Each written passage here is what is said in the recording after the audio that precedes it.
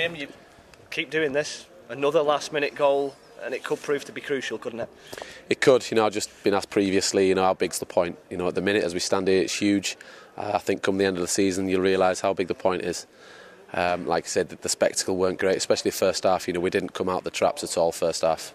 A few words got said at half-time. Which it proved it stuck with them, and I thought we took the ascendancy in the second half. I thought we took the game to them. In the end, I think we deserved a point.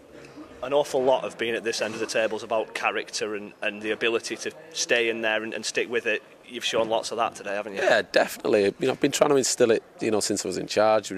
With belief. We've got a young, like I said, previous. We've got a young group. We've now added a bit of experience, and it shows. You need a bit of resilience. You need a bit of belief, regardless of.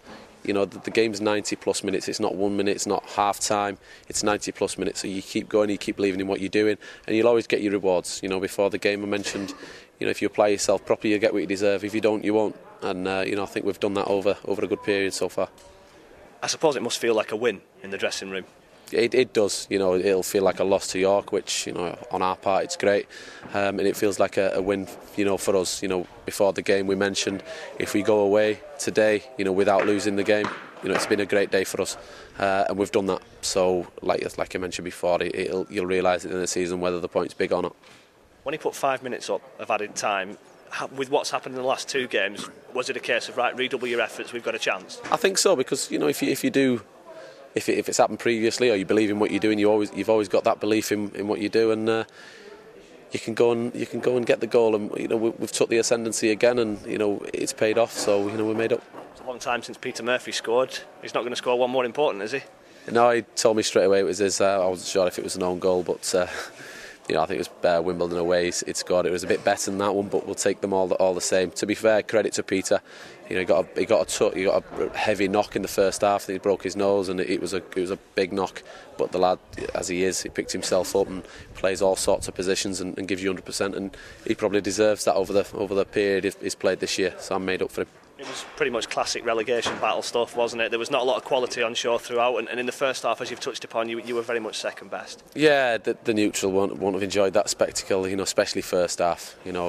Half time, I've mentioned we've got to get the ball down and play a little bit more. We've got to play with a lot more energy than what we did, and we've got to occupy them a lot more than what we did as well. It's the first half. They scored. And it kind of ignited us, which is disappointing because we don't need anybody else to do something to ignite us because we're a good team, we've got some good individuals, but today we needed that. After they scored, you saw the 5-10 minutes before that, the end of the first half, we started playing football and a bit of amusing, but like I said, we come out the second half miles better, so I'm made up. Hand on heart, half-time, were you almost pleased it was only 1-0? Yes, I mentioned it, the good thing is, the only good thing to come out the first half is that it's 1-0. Because we've got goals in our team, and we've got we can raise our game 85% from the first half. That's how bad it was. So we managed to do that. We managed to raise it quite a lot, and we took the game to them. They got deeper and deeper, and I think in the end the pressure told.